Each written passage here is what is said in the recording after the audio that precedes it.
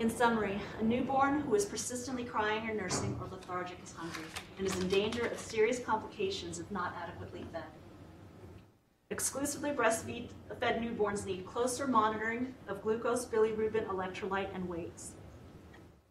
Newborns can be supplemented to prevent complications without compromising long-term breastfeeding success.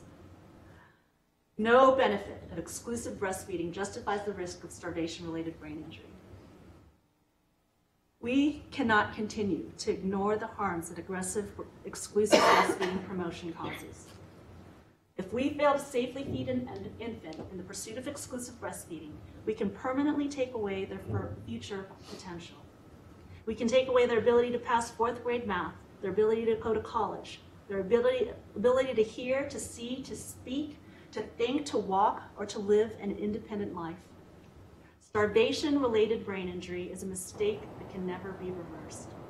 The only way to protect all newborns is to give all mothers the whole truth, the real risks and benefits of their feeding choices, and how to recognize and prevent unacceptable and irreversible outcomes. As parents and health professionals, we have a responsibility to protect every newborn from starvation, to help ensure that they thrive, grow, and reach their full potential.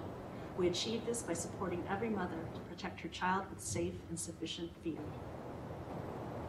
I leave you with a quote from Fed is Best supporter Dr. Vinod Bhutani, the lead author of the 18 Newborn Jaundice Guidelines. This slideshow will be available on fedisbest.org, and there are cards all over the place, but please feel free to take a stack of cards if you wish to give them to parents or patients, friends, whoever you want. Thank you. Are there any questions or thoughts?